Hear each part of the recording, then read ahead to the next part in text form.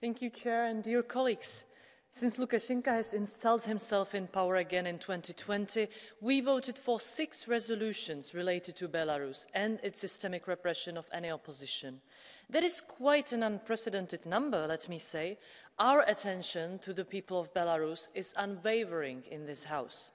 But it also shows that our hard power is obviously not sufficiently used. Are the sanctions truly targeting those responsible, and are there? Or is Belarus perceived by member states just as some bothersome buzzing fly on the problem called Putin? I am proud of our commitment and our debates, and I am grateful we can today voice our support to Aleš Běloruský and Andrzej Poczobut. But I don't see the same determination on the side of our colleagues in Council and Commission. Why wasn't in the proposal name of Belarus and its people? Let me thus remind you, you wield the power to deal with Lukashenko. You just need to decide it matters. Thank you.